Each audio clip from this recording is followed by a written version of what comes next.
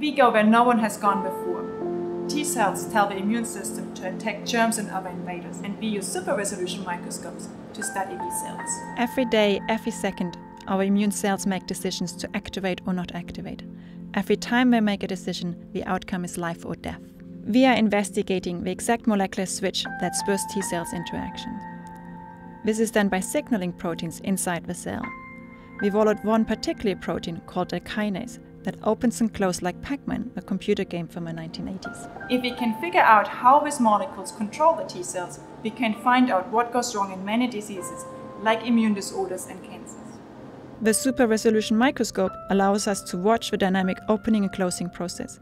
It's like being inside a computer game.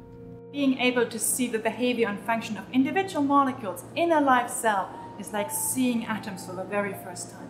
It can change the whole concept of molecular biology and lead to cures for some of our most troubling diseases.